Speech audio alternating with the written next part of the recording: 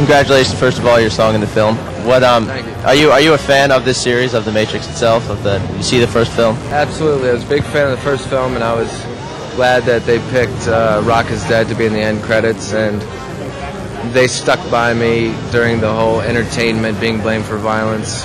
And so the Wachowski brothers and Marilyn Manson sort of have the underdog relationship, and they're odd fellows, and it's strange that you meet odd fellows, especially if you're me, and I like them because of that. And I think they're doing something unique here, and I'm glad that they're putting another one of our songs in, and it'll also be our record coming out at the same time, Golden Age of Grotesque. So I'm not really a DJ, but they've asked me to come here and play some music, so I might play one of the songs.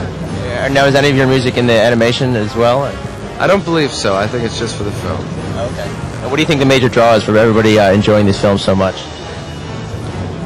I think a lot of people expect it to be a simple, violent action film, but it had a lot more to it.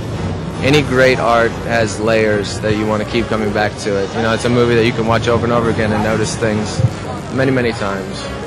So how does your music affect the film itself? How does it I guess better the film in a sense? Well, I hope, and since the directors chose it, I hope that it enhances it. I mean, it doesn't appear within the film. I believe it's in the end credits, so I think it's so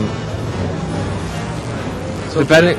It's ultimately you, the viewer, gets to decide that. Yeah, I don't think it's hard for me to have the objectivity to tell. I think it's really their opinion, and I'm flattered, but I think that just Marilyn Manson as an idea and The Matrix as an idea, they travel down the same highway, so it works in that sense.